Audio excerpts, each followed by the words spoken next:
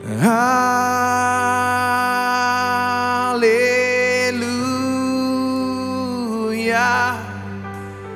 Hallelujah.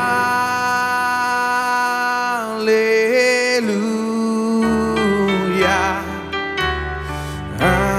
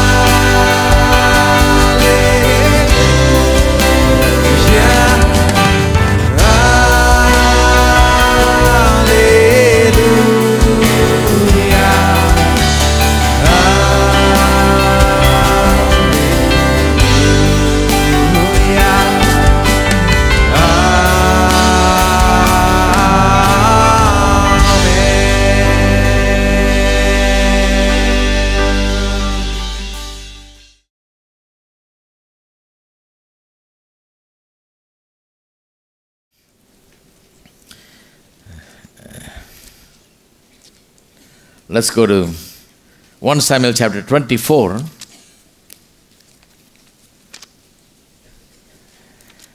I want to show you something about David, where you can see you can see the kind of heart this man had. So different from others. You saw that when he went and fought Goliath, the kind of heart he had. Everybody had a heart of fear, unbelief, no courage. But this guy had a heart of boldness. Believed in God. Believed in great things. That giant can be slain with one stone. Great. But look at the other side. The kindness of his heart. In chapter 24 of 1 Samuel, I don't want to read the whole thing. I want to read from verse 15 later on. But listen to the first part of the story, because there may be people that don't know the story of David. Everybody knows David and Goliath. I'm surprised these days how much the world knows about the Bible. Anytime you hear the news, they're talking about Good Samaritan and all that, you know. So I'd say, well, that's good. You know the Bible. But this is the thing.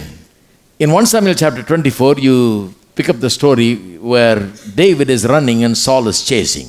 You know, after he killed Goliath, the women sang, Saul killed 1,000, David killed 10,000. That created a lot of jealousy. Plus the prophet Samuel announced to Saul that his kingdom is not going to last very long, that God has chosen a man after his own heart, that is David, and he's going to rule and reign. Because Saul has been disobedient, did not honor God in the way that he should. So Saul has become very insecure because he's going to lose his power, lose his kingship and all that. And he wants to kill David. He tried 1 or 2 times throwing his spear and all that, but it didn't work. And now David is running and Saul is chasing. And they come to a point where Saul gets into a cave. In the first 14 verses you read that. Saul gets into a cave to relieve himself. Wants to go to the bathroom, Simply. Goes in there, not knowing that David and his men are hiding there. David and his men are there, and the men told David, look, we've been running long enough, let's put an end to it today. Here is this man. Like a sitting duck, God has delivered him into your hands. These are the exact words they said. God said he will deliver your enemies into your hands. So he has done it. Don't be a fool and miss out on this chance. Do as you please. If you want to take out his 2 hands and 2 legs, fine, do that. Kill him, do that. Do something. Put an end to this. Let's stop this running. Let's make you king. But David doesn't do that. David restrains them also. He calms them down. Said, nobody lay hands on him. Nobody do anything to him. He goes in, and from the shawl that is hanging on Saul's shoulders, he cuts a little piece and keeps it as proof. And when Saul comes out, he meets him outside and he says, he bows before him because he is the king and says, why do you believe other people? All these big people have very petty people with them, usually, that feed them wrong information. So somebody has been feeding wrong information to Saul, saying David is, against you and he's going to do this, he's going to kill you and all this business, That's how the whole thing flared up. So why do you believe other people that say all these nonsense about me? I'm not your enemy. I could have killed you just now, a few minutes ago. The Lord delivered you into my hands. You were at my mercy. I could have finished your life right then and there. But look what I did. I cut off a little piece, but didn't do anything to you. And when he got through saying that, in chapter 24, now let me pick it up from verse 16. Now I want to go through to the end. And it came to pass when David had made an end of speaking, after David had said all this, that he did not kill him when he had a chance to kill him. And here is the proof. And he made an end of speaking these words unto Saul, that Saul said, is this thy voice, my son David? And Saul lifted up his voice and wept. And he said to David, thou art more righteous than I, for thou hast rewarded me good. Whereas I have rewarded thee evil. And thou hast showed this day how that thou hast dealt well with me. For as much as when the Lord has delivered me into thine hand, thou killest me not. For if a man find his enemy, will he let him go well away? Wherefore the Lord reward thee good for that thou hast done unto me this day. That the Lord reward you good for what you've done to me this day, he says. So Saul repents of the way he has treated David, because he realizes this man could have killed me, but look at the kind of man he is. He's very impressed. And he weeps and blesses him. And now behold, I know well that thou shalt surely be king, and the kingdom of Israel shall be established in thine hand. Saul could see king material in David. Saul could see, hey, this man, this guy, he's a little guy. He's younger, inexperienced, just a shepherd boy. But he is worthy to be a king because he's got a heart, a good heart, a righteous heart. a just heart that does the right thing. That's the kind of man that needs to rule anywhere. Good man with righteousness inside to do the right thing. He says he's got the kingdom, he's got the humility, low. Jesus said, I'm gentle and lowly. The word lowly means humility. So here he sees those qualities in David, that he's got gentleness, he's got restraint, he's got discipline, he controls himself well, he's got good leadership, he's got humility, he's utterly humble, he respects the king so much, bows before him all the way to the floor, he bowed to the king. He sees that there are kingly qualities in this man, a heart that is different. He saw it last time that he had a different heart when he went against Goliath. He had a courageous heart, a bold heart, daring heart that did not fear anything. That's good. But this side of the heart is also another important thing. This kind of heart is important. Not only should you be bold and courageous and all that, you should be righteous, just and good, kind, tender-hearted. And that David possessed. What a great quality to be a king. Now this guy, even though he was just the shepherd who shepherded just a few flock, few sheep, this guy had the elements that are required for greatness. All that is required for greatness. So Saul says, you will be the king and your kingdom will be established. And verse 21, he says, swear now therefore unto me by the Lord, that thou wilt not cut off my seed after me, that thou wilt not destroy my name out of my father's house. And David swore to Saul, and Saul went home, and David and his men got them up unto the hold. So he makes him promise that he will not cut off his name, that his descendants will not be totally cut off. You know, after this, Saul and his son Jonathan die in a battle, and his family, everybody is gone. And Jonathan's son, which is Saul's grandson, there was a little boy that was carried as a child by a woman as she was running for her life. The boy was dropped and he became lame for life. And she took him and raised him in a faraway village. And David, when he became king, as soon as he became king, look at the kind of heart he had. He called people and sent word throughout the country to search everywhere to see if there is anyone left from David's house. Saul's house. So they go and search and they find that there is this guy called Mephibosheth. Lame, cannot walk. Lost his lands, lost his property, lost his status, everything, lives like a poor man. Come and report to him, and he sends word and brings Mephibosheth from far. Mephibosheth thinks, my God, I'm finished. I'm the only one left, and he's going to kill me, because in those days, new kings destroyed anybody that's a descendant of the old king, because they should not come to claim the kingdom, So they destroyed, made sure, they searched and killed in those days. So he thought, now the search team has come, they're going to take me. And he comes and falls before Saul and says, I'm like a little dog, he says. I'm nothing. Humbles himself, he says. He cries before him because he's afraid he's going to kill him. David says, no, I didn't bring you to kill you. I found you because I made a promise to your grandfather and to your father, my friend. I made a promise that I will not hurt your family. I was looking for anyone that's available so I can do good. Searching everywhere to do good. And I've brought you. I'm not going to kill you. You should eat at my table every day, he said. As a king's grandson, you are allowed to eat at my table. And from that day, Mephibosheth ate at the king's table. Look at the tender-heartedness of David.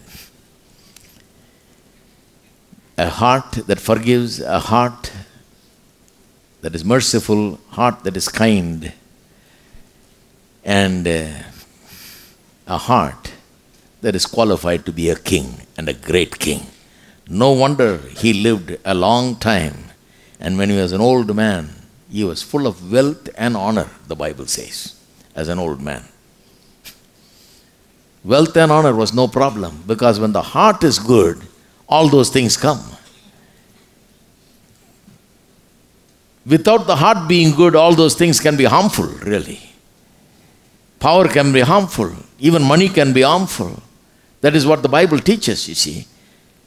When the heart is good, see, I was teaching on prosperity one time, and one fellow said, if you teach prosperity, people will get spoiled. Just keep holiness. I said, no, not the kind of prosperity I teach. I'm not saying that I'll pray and you put your hand in your pocket and you'll find 1 lakh rupees. Not that kind of prosperity. That will harm you.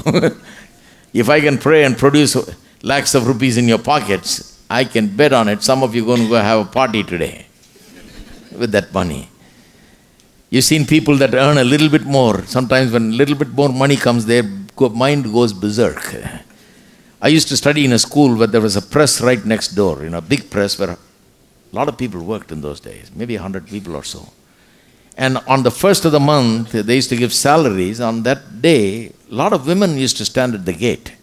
And I used to go in a rickshaw. I was just a little boy. I didn't understand what was happening. So I saw this every month happening on the first of the month. I asked the rickshaw guy. I said, what is this? Every first of the month, all these women are standing there. He said, they are second wives of these guys that are working there. They want to get the salary money before the first wife gets it. So they come at the press and collect the money. At that time, I didn't even know that people had second wives, I was so small, and the guy gave me a lesson on that. I was astonished. I said, my God, these guys are not rich. They're not just making enough just to eat and live. It's bare minimum they're making, I'm sure. They're not rich people,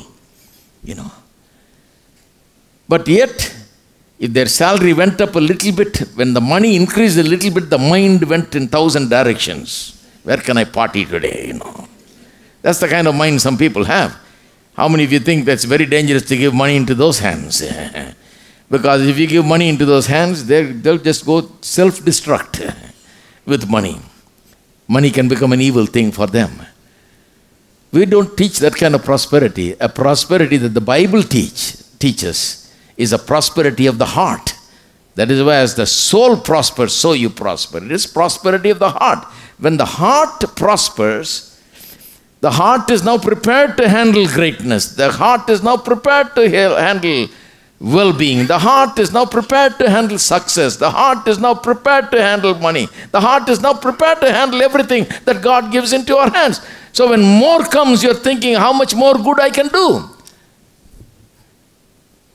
And not how I can have fun somewhere where nobody's seeing,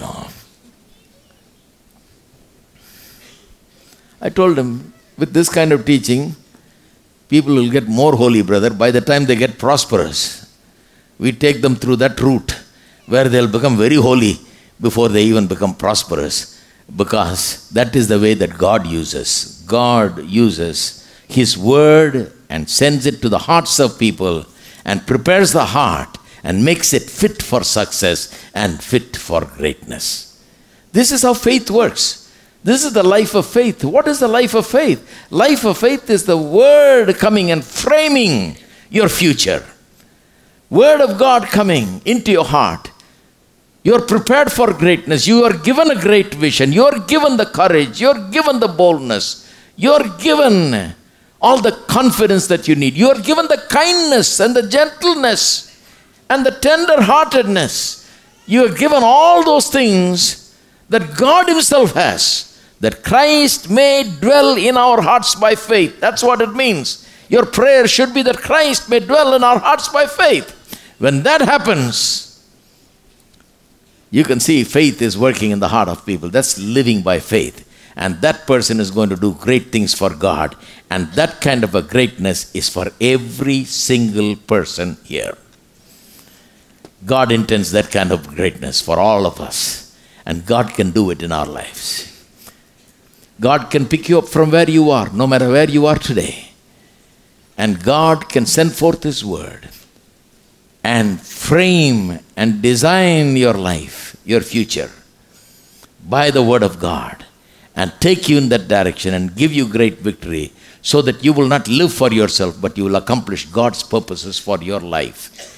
And that is what faith is all about. Faith is not just about accomplishing what we want to accomplish. It is about accomplishing what God wants for our lives. Because you and I are here for God, just to do what God wants, not for ourselves. Amen?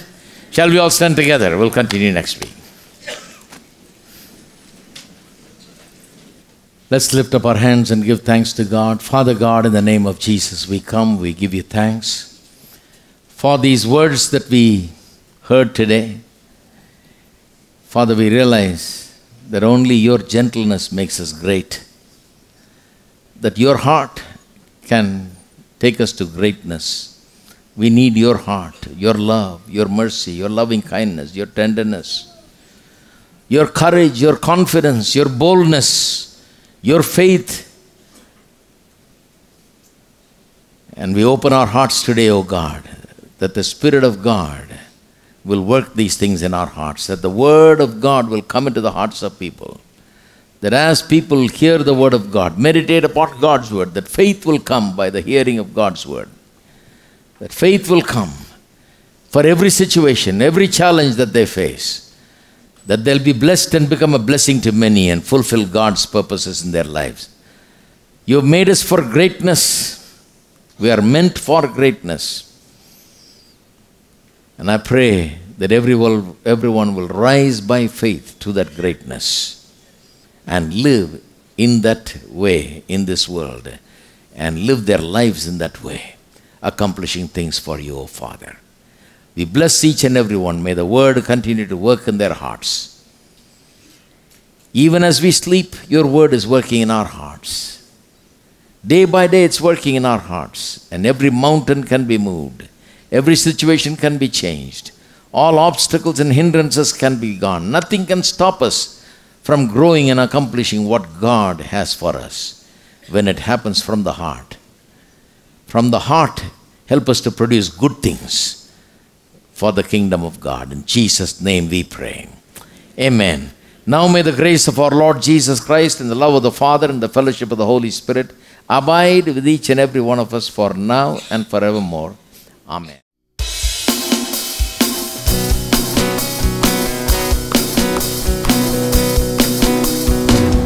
Lay my life down at your feet. You're the only one I need. Turn to you and you were always there. Troubled times, it's you I see. Put you first, that's all I need. Humble all I am, oh, to you. One way, Jesus, you're the only one that I could live for. One way, Jesus, you're the only one that I could live for.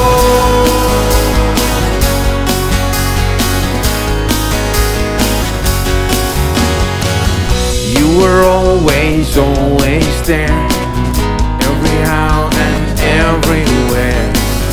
Grace abounds so deeply within me. You will never ever change. Yesterday, today the same. Forever till forever meets no end. One way, Jesus, you're the only one that I could live for. One way, Jesus, you're the only one that I could live for. One way, Jesus, you're the only one that I could live for. One way, Jesus, you're the only one that I could live for. The way, the truth, and the life, to live by faith and not by sight. For you, we're living all for you. You are the way. You are the way, the truth, and the life. We live by faith and not by sight. For you, we're living living all for you. You are the way, you are the way, the truth and the life. We live by faith and not by sight. For you, living all for you. One more time.